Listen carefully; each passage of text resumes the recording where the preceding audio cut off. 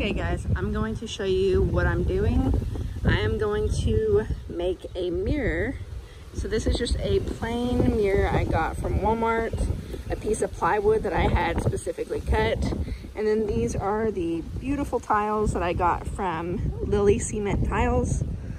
And I'm going to be gluing the mirror to the plywood, and then I'm gonna grout, do a tile adhesive for the tiles and then grout them. So it'll be like a really nice pretty mirror with tiles all around it instead of just a plain like little $6 mirror.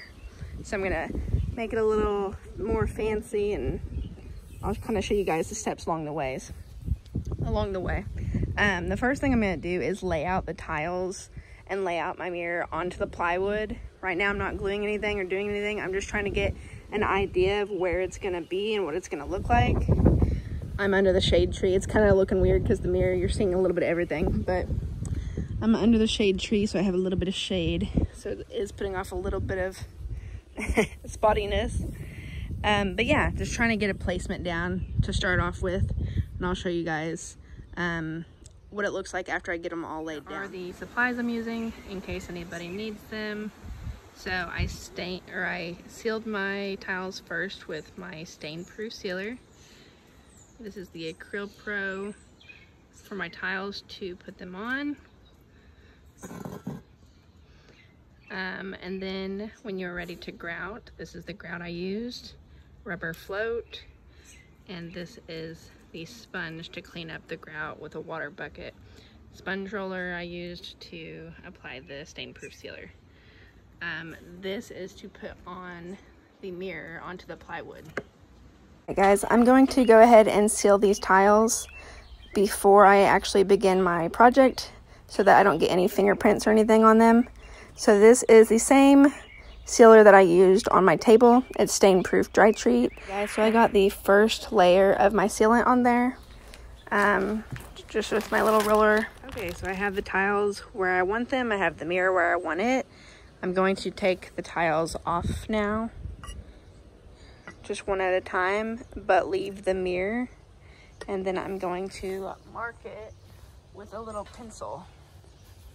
So I'll just take my pencil, mark the outline of where the mirror is going to be, and then I'll take everything off, lay some adhesive on the mirror, and that's what I'll start with. Okay, so as you can see, I have the outline of my mirror marked, and I'm going to use just some adhesive, something that's strong. You know, you could use liquid nails. I just didn't, this is what I had at home.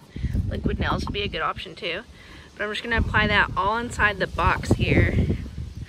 And then I will probably run over it with like a squeegee or something, like a metal scraper, to like flatten it out a little bit so it's a little even. And just kind of spread it out.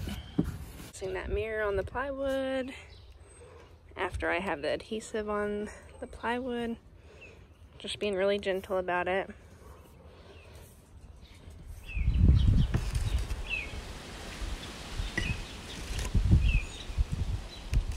AcrylPro tile adhesive, my trowel, and I'm going to just do one at a time, keep it simple since it does dry kind of fast. Anyways, just easier, just do one at a time, and I have them all laid out exactly how I want them. Spacing is good. I'm not using tile spacers just because they are actually slightly thinner than tile spacers.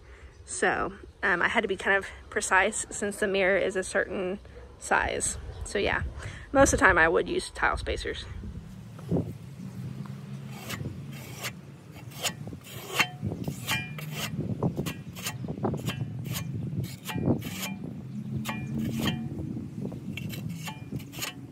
When you apply your tile, you do want to kind of wiggle it back and forth against the grooves.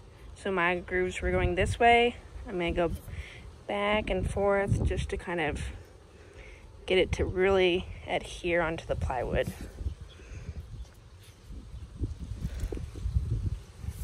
Okay, there you go.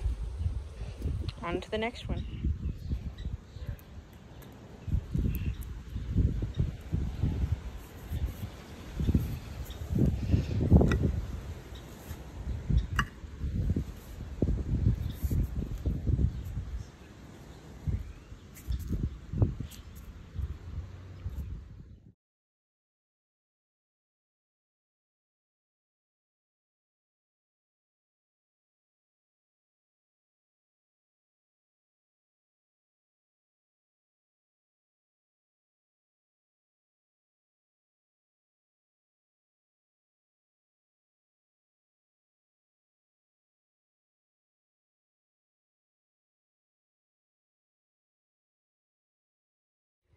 Okay, I got the tiles laid down.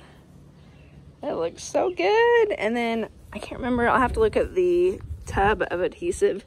I can't remember if it's 24 or 48 hours that I have to wait to grout in between the cracks here. But when it is dry, I'm gonna grout it and then it will be finished. And it is so cute. $6 mirror. Plywood was like maybe 20 bucks. And yeah, cheap. I got way too much, all this AcrylPro, okay? Obviously, I'm gonna have leftover for future projects, but that was $11 for that giant tub, and that's all I used. So yeah, I could tile my bathroom wall with that now, or whatever I wanna do. But I know there's smaller ones, they just didn't have the small ones, they were out, so I did have to get the larger one. But anyways, I will come back tomorrow or the next day and do the grout. Hey guys, it's been 48 hours, so I'm gonna go ahead and lay the grout onto the gaps of my tiles. I have a sponge, a bucket of water, and then I have my grout. So, got everything ready to go. And then I'm also gonna grab some paper towels. Make sure that you are working in small sections, do a little bit at a time, wipe off the excess grout on top as you go. It'll make it a lot easier. Okay. I also have my rubber grout float. I'm gonna be using that to apply the grout. So I'm just gonna start by getting a small amount on your float. Maybe like that much. I mean, that's plenty, okay? Taking my damp sponge before I start. I'm just getting my tiles slightly damp so that it wipes off even easier. Woo. Making a mess, per usual.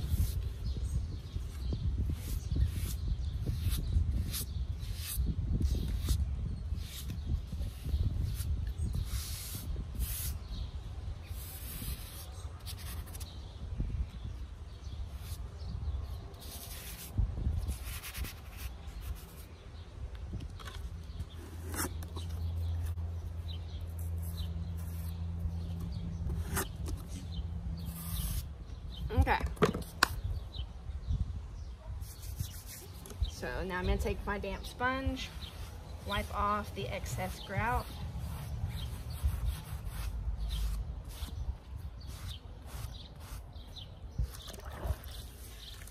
If you leave the grout on there, the only thing it's going to do, if you leave it on there too long, is leave a little bit of a haze. If you accidentally do leave it on too long, it can be sanded off with 220 sandpaper and water. So just get your tiles really wet and then you can sand off any scratches or grout with the 220 sandpaper and water. Just make sure that you are using water with the sandpaper, otherwise it'll scratch your tiles, okay? There's a video on LiLi Cement Tiles on their website, so if you get on there, they have a good video. Okay, and that's it. So I'm going to do that all the way around. Here, let me take this off so that I can show you guys kind of a close-up.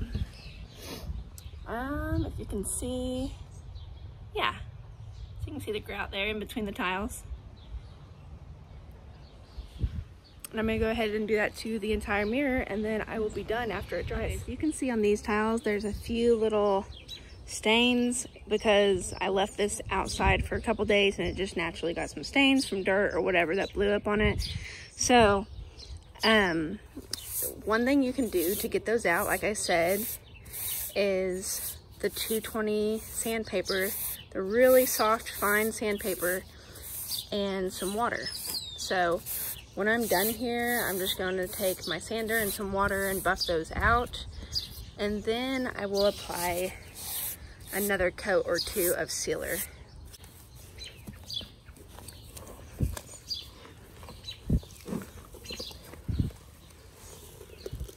Okay, this is not soapy water. I know it looks like soapy water, but it's just because the grout and me using the sponge over and over, it keeps kind of bubbling up. So wring out the excess, and then we're just gonna wipe off these two tiles we just did, Like I said, so much easier to wipe as you go, so that the grout doesn't have a chance to stick to the tile. Final project. So this is my mirror that I've been working on. Tiles are from LiLi Cement Tiles, and they're so cute.